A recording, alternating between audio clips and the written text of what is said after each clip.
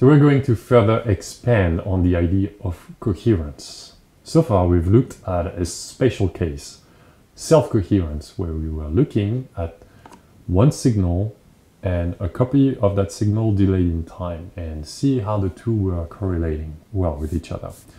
This time we're going to look at the mutual coherence between two distinct electric fields, which we are going to label E1 and E2.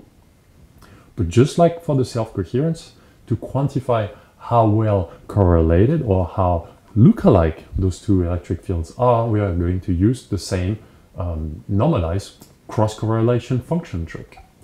And so we're going to introduce this new number, which we are going to call the degree of mutual coherence.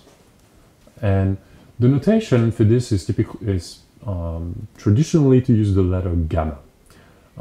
Because we are looking at the mutual coherence between two electric fields, we have to label it using two indices. So here 1 and 2, just to match the electric fields E1 and E2.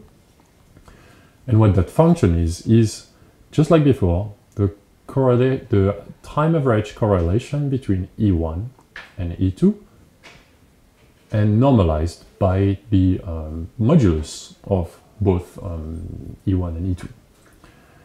Now you know that, because we've introduced these things before, that the time average modulus of E1 and E2 happens to be what we've called the intensity. And so that normalization here just greatly simplifies. It's just the square root of the product of the intensity of those two fields. And the way we write this time averaging is by integrating over time the cross product between the two fields. Just like before, it's a complex number characterized by a modulus whose magnitude is going to be between 0 and 1. And how close to 1 that modulus is quantifies the capacity of a situation or an optical setup to produce the phenomenon of interferences. If we go back to the case of self-coherence, remember that we've said that, well, when two signals are slightly delayed in time, so one signal and its copies are slightly delayed in time, the self-coherence can be quite strong, but with enough delay, the two signals look so different from each other that they are going not to correlate at all. Well, imagine what's going to happen if you go and look at the mutual coherence of two distinct sources. And this is typically like a simulation of what the electric field would look like over a very small time scale of about 10 to the minus 13 seconds. So you can see individual packets popping here and there. And we're very close to the situation where we had two signals that are so delayed in time that they don't look alike at all.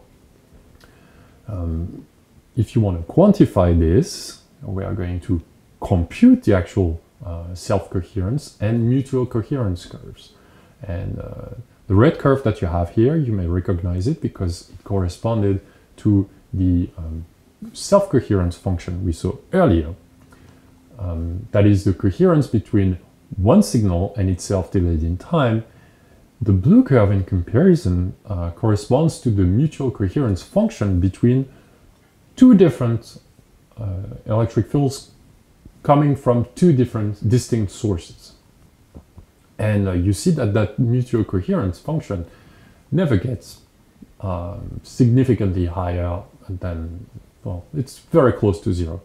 And this is, keep in mind that this is only by looking at the time scale of about 10 to the minus 13 seconds, which is an exposure time so short that we can never actually reach it.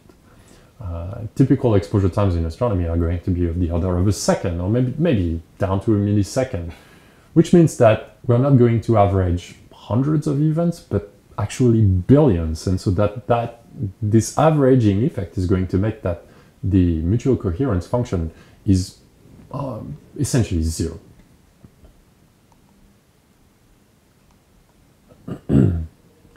So now if we think about the coherence of two natural light sources, and here we're going to slowly transition toward our application, which is actual astronomy. So we can think of two natural light sources as two different stars, or two parts of the same star. The left part and the right one, or the top and the bottom, or the center of something else. But easiest to think about two distinct stars, S1 and S2.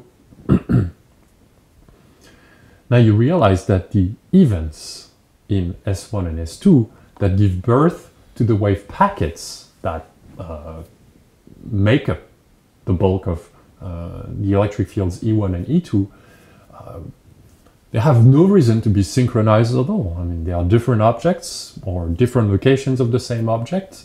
The local temperature may be different. There's no reason for the wave packets to be synchronized. And so if we look at one receiver trying to mix the two signals E1 and E2, well, just like we saw it in our previous case here, we just have to accept the fact that we are never going to be able to measure any mutual coherence significantly different from 0.